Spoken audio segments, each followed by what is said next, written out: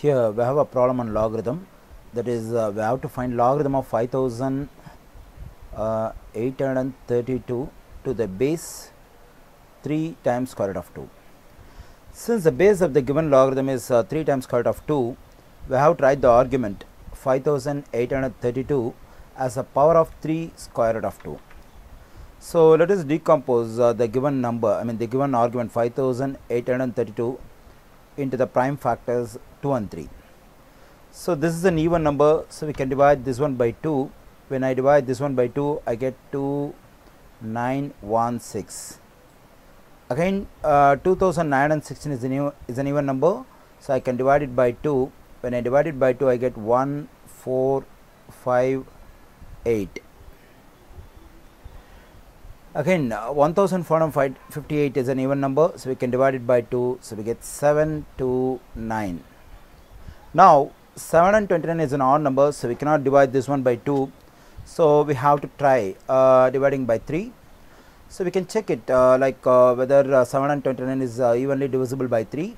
So let's add the digits 7, 2 and 9. When we add them, we get 18, which is a multiple of 3. So definitely 729 is divisible by 3. Okay, so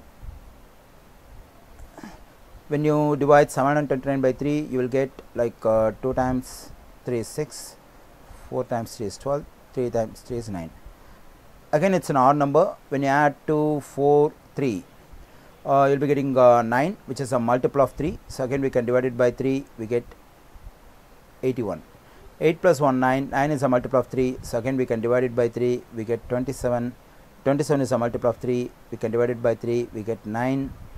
Again we can divide it by 3, we get 3. So 5832 is equal to product of 1, 2, 3, 4, 5, 6 3's and 3 2's.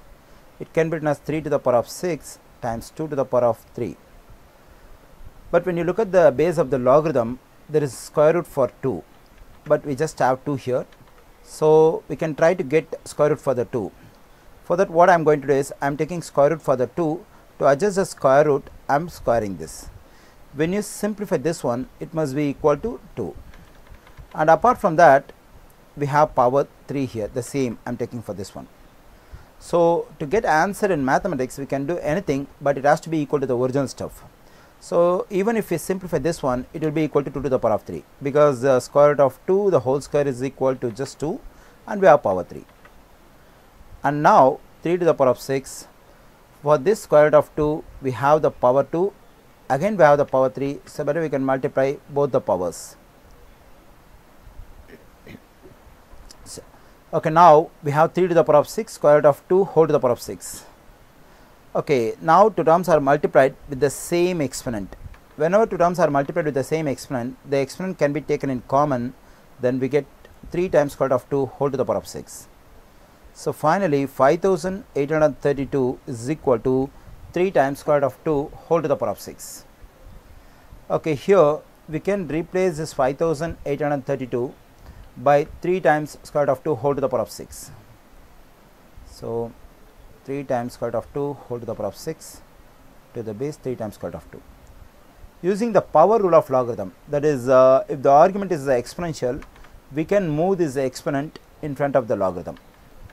So then it will become 6 times log 3 times square root of 2 to the base 3 times square root of 2. Okay, in this logarithm the argument and base both are equal. In any logarithm, if the argument and base are equal, the value of such logarithm is 1, so 6 times 1, finally the answer is 6. So logarithm of 5832 to the base 3 square root of 2 is equal to 6.